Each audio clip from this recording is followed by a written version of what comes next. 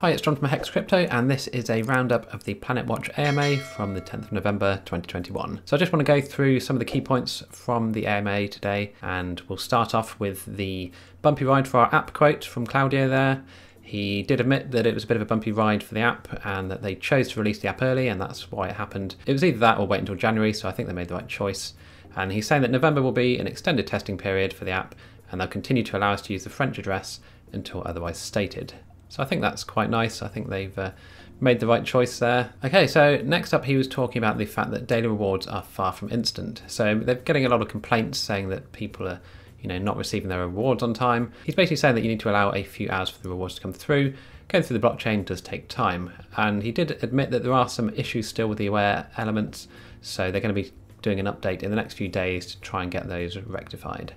So next up was a bit on the Aquino Type 1 sensor. So there's still manufacturer delays, and this is due to the availability of components. And batches are in quarters, so Q1, Q2, Q3, Q4. And if you're in the same batch as someone else, you may not get your sensor at the same time, as they themselves may only receive a batch of, say, 50 at any one time. So if there's 500 in a batch and they receive 50, then the first 50 people will get theirs, and then the next batch will have the next 50, and so on. Next up was the Kyocera Type 3 sensor update. Again, some additional delays here. This is due to the global chip shortage. Everyone knows that there's a global chip shortage, so it's not a surprise really. And he basically said, and quote, "Be patient if you want to be a part of PlanetWatch."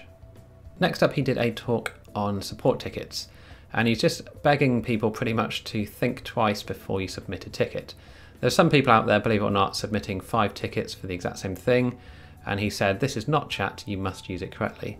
And I completely agree with this. That must be incredibly frustrating. Some person was submitting tickets, minutes between the last one that they'd sent, and just basically asking the same thing. So it's rather frustrating, I imagine, for the whole team there. He also said to use Discord if you want to submit any bugs or feedback, as that's a much better place to do it than raising a support ticket. So if you do submit a support ticket, just make sure you include as much information as you can, your license details and everything you possibly can to try and help them help you.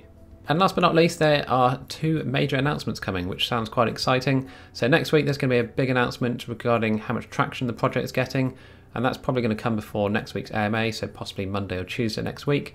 And the second announcement will be at Decipher in Miami, where PlanetWatch will be presenting. So there's going to be some huge things that they're going to be talking about, which is quite exciting really. I imagine it's about their company and expanding, and yeah, it's quite an exciting time, I think, to be a Planet Watcher. So I thought this was quite a good AMA by Claudio. He was straight to the point, didn't mess around. He got out the frustrations in a polite manner, I would say. And yeah, he's also got some exciting news for us regarding those 2 announcements. So I don't know what to expect from that. Let me know what you think these announcements might be down below in the comment section. Be sure to like and subscribe to this channel if you haven't already. And again, thanks for watching, and I'll see you in the next video.